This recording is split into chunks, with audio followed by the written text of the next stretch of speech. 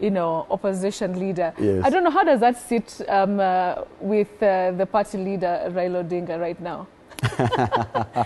You said that when he proceeds to, you know, the AU, yes. you will be Babu sasa ndo ataachwa sasa. Baba akienda, Babu anabaki. How does that sit with him? Are you guys in good, you know, relations? You know, Betty, Baba Raila Amolo Odinga has been my political leader. He's been my leader. He is my party leader, and I respect him so much. I have worked under him. I have worked for him. I have worked with him. He knows me inside out. I know him inside out. Okay. And he is still my leader. In the event that Baba goes to AUC, then the Bible says in Ecclesiastes 3 that there's a time and a season for everything. So a time to go to AUC chairperson, and I'm praying so hard for Baba. He's tried his best. He's fought for this nation, irrespective of what some people might say even now, but he has fought for us. He has been there for us.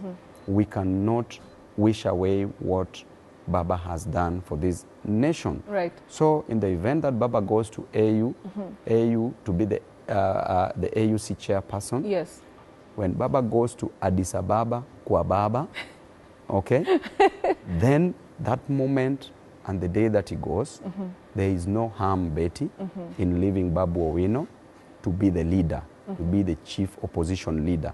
But before then, I'd already declared that I'm the chief opposition leader because you must prepare. Yeah. You must so prepare. So it starts with a word. It starts so the with word a was preparing. and actions. I'm now following it with actions. With actions. And then leadership. But why you, Babu? You know, why do you feel like you can take the mantle to, you know, to lead after, you know, a figure like, you know, Raila Odinga?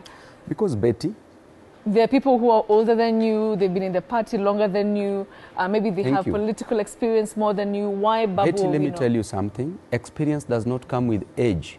Experience comes with challenges that you've gone through. Babu Owino has lived his 35 years, experienced more challenges, and got solutions to those challenges at 35 years.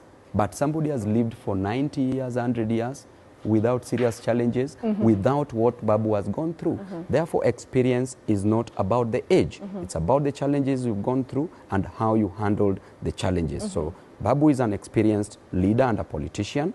Babu Owino was sworn in. One, Babu Owino was the president of the Students' Organization of Nairobi University for 4 terms. Babu Owino was the president of the Kenya University Students' Organization, KUSO, for 4 terms.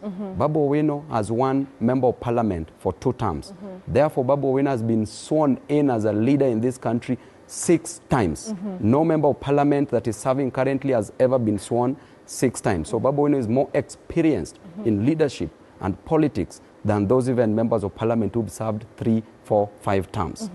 And then